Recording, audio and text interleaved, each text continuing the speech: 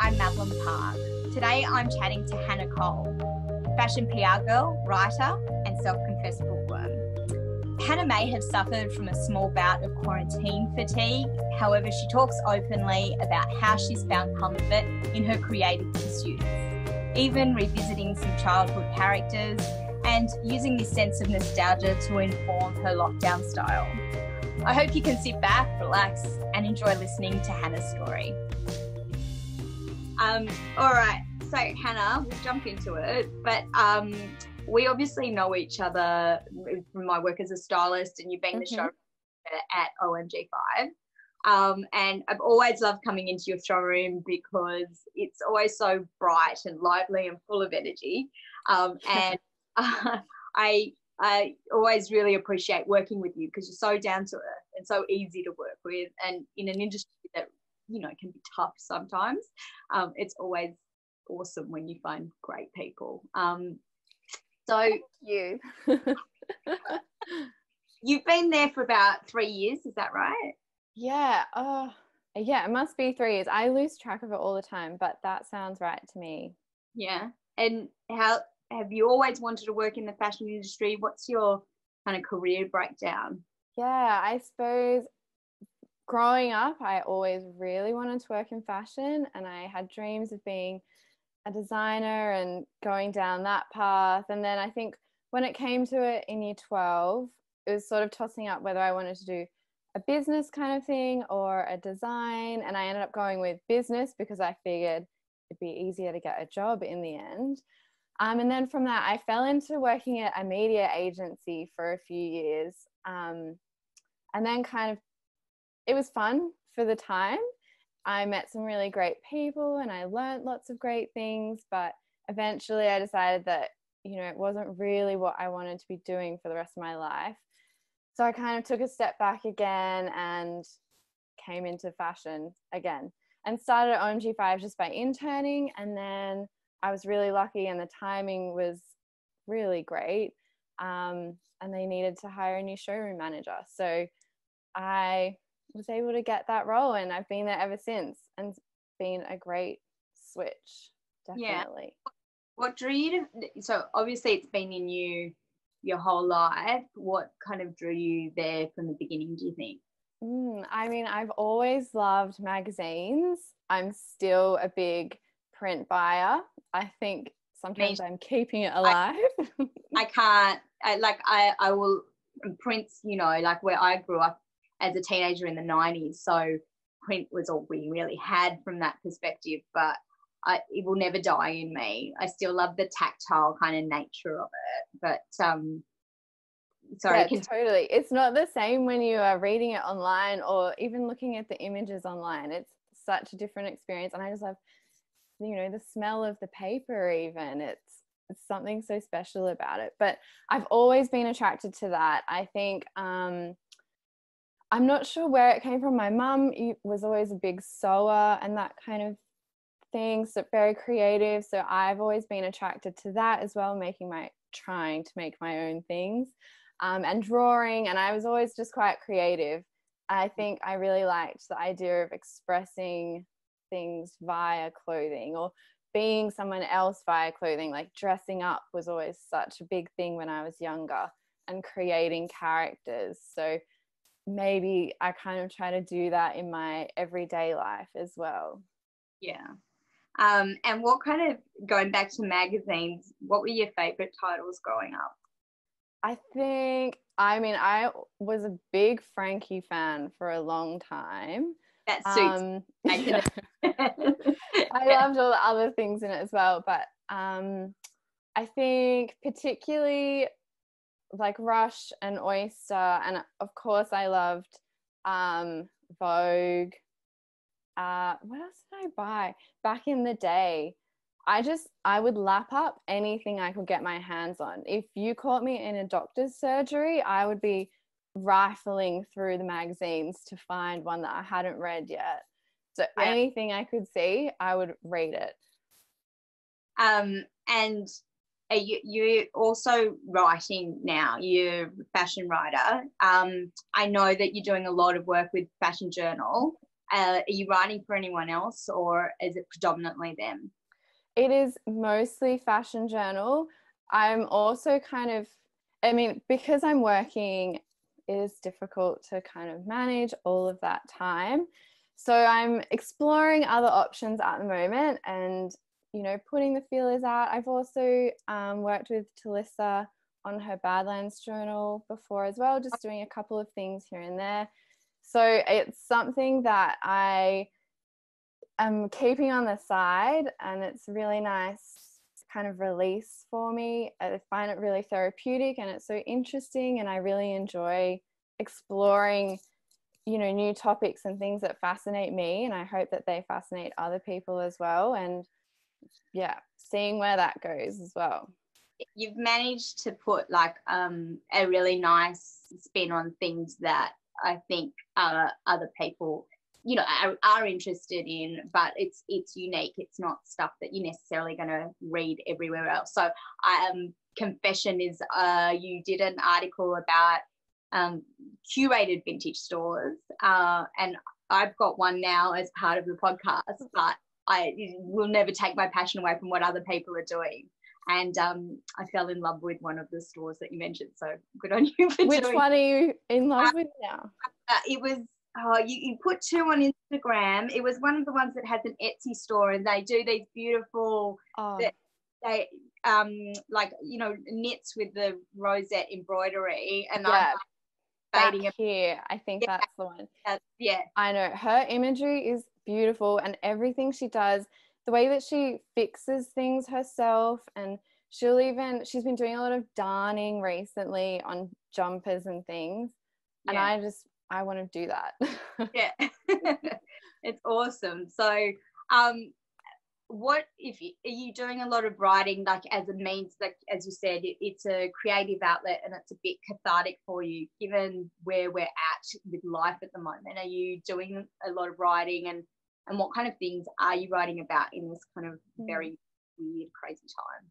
Yeah, that's an interesting question. I think that with everyone else, like I think we've all been experiencing a little bit of fatigue and just general, I don't know, like even if you're not directly affected by the circumstances at the moment, you still feel exhausted or stressed in some way, even if nothing particularly bad has actually happened to you.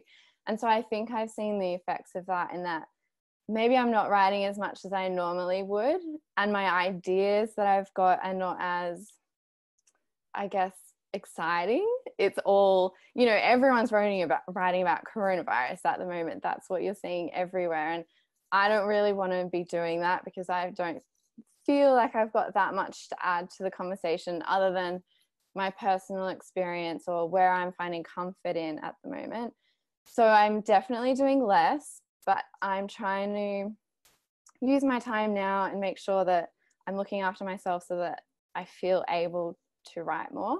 And in terms of things that I am writing about, I think I just want to dig a bit deeper into the emotional side of things. Like I've been finding a lot of comfort in not even just fashion, but in cooking. And I think I really enjoy seeing how all these things intertwine, I suppose. So I don't only stick to fashion stories necessarily. I also really enjoy writing about, natural beauty or food, maybe one day, I don't know. And, and they're all interrelate, I think. I think our interests are all quite broad. And so, we can find all these touch points that are across the board. So you're in isolation at some level. What's your home life like? Are you with family or are you with friends? What's your situation? I'm in it kind of happened at quite a bizarre time for me. I think it's probably the most fortunate situation I could be in. At the moment, I'm living in a little granny flat, tiny house in my parents' backyard with my partner. And we also got a dog at the beginning of the year. So that's kind of been a nice little, it makes being at home a bit easier, having a dog around, someone to cuddle always and to go on walks with all the time. So yeah, I mean, it's I've got a backyard. I've got access to sunlight. Like, I feel very lucky to be in this position and not stuck in a small apartment somewhere where I don't have people around me and I don't have the outdoors, because that's something that really boosts my mood all the time. Are you in Sydney, or are you like in Sydney, back in the burbs? Well, it's nice to have some space, and as you said, it's nice to be able to get outside. I try and get the kids out once a day, and I feel like just being able to do that it's that level setting point, isn't it? This keeps the sanity going. Exactly. So, without the sun, I don't know what we would do. And what kind of dog do you have? She's a greyhound, a rescue one. Oh, a rescue. So, my friend, a rescue greyhound. I just love him. Yeah, she's so beautiful, and she just sleeps half the time, so she loves life. They're pretty lazy, aren't they? Yeah, incredibly. It's insane. They take up so much space. Yeah, I mean, we live in such a tiny place. She takes up so much room. The couch is hers now. Like, we're lucky if we sit on the couch. Back to what you're doing. I know from Instagram you're a bit of a bookworm. Is that fair to say? Correct. Yes. Are you doing a lot of reading at the moment?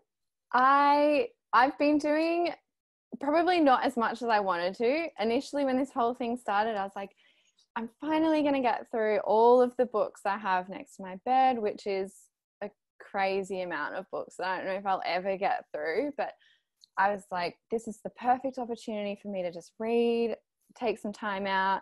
But it hasn't really gone that way. I think I found the first few weeks of everything happening, I was just exhausted all the time. Just like, I think it's an emotionally drained thing. So I couldn't read.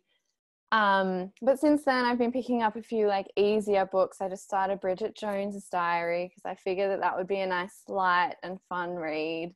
And I finished Little Fires Everywhere, right. Which Reese Witherspoon's been doing the TV show for. So I'm hoping that comes to our screen soon as well. I didn't want to get any like little hints at what was happening in the book until I'd finished it. Yeah. And so you've enjoyed it? But I did enjoy it. It was a nice, easy read, you know, and characters you love and hate. Yeah. What characters did you love in it? Like, can you give me just like a description of one of the characters you loved? I think who was I attracted to the most? I think one of the children of Reese Witherspoon's character, I think it is, she's kind of the dark and moody teenager who always is disagreeing with her mom and causes havoc in the family. But I think it's really interesting when you kind of uncover the layers in those relationships and you kind of see why she's the way she is and why the relationship with her mother is so conflicted. I like characters who have a bit of depth to them, who aren't all perfect and aren't all bad, but you know, you kind of feel like you grow with them while you're reading. Were you a dark and moody teenager? I mean, I'm a Scorpio, so yes, I was definitely a little bit too moody at times. I'm getting better at it.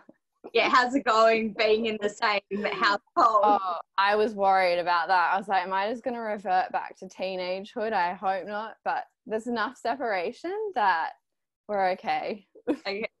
I also noticed, and I feel like I almost got dressed for the occasion, but that you've been rereading Little Women or reading Little Women.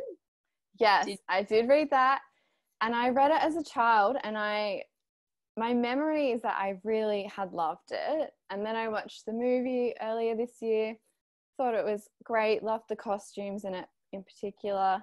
And then it came to reading it again, and I just found it difficult because it's so long, it's so old, and it's so sweet that it almost felt a bit sickly. Like, I like a little bit of grit. So I was like, this is almost a bit too perfect for me. But I made it through. I finished it. I had to finish what I started, and I'm glad I did. Yeah. And I think it's a perfect book for, young girls who are wanting to find their way. And Jo is obviously a really cool character because she's the writer and she has these big dreams, and that was interesting and inspiring. Yeah, I'm a bit rusty. It would be a nice one to revisit because I did love it as a kid, and I actually my mum had the book, and I had read her book. Her actual version was a bit, it makes it so much better when there's a little bit of personality or oldness injected into it. So, but Jo was the rebellious one, wasn't she? Yeah, she was the one who wouldn't marry. She didn't want a partner, would just write and be a, famous author or something. So am I sensing a little bit of a theme here in terms of your identification with characters? I know, it's weird. And I also just want to dress like her now as well. Yeah. Because I loved the outfits in the movie. They were amazing. Yeah. What kind of things do you want to wear? I just want to wear big shirts and big collars. Even they had these, I know exactly very what I want to be wearing. They even had these like scarves or shawls that they belted to themselves in the movie, and I love to take a few photos of that. Yeah. How do you describe your style now? I think I'd say my typical way I dress, I try to inject a little bit of vintage or secondhand into everything I wear, whether it's like a coat that I've picked up at some point, or I've got a billion button-up shirts that I've bought from different binnies all over the place.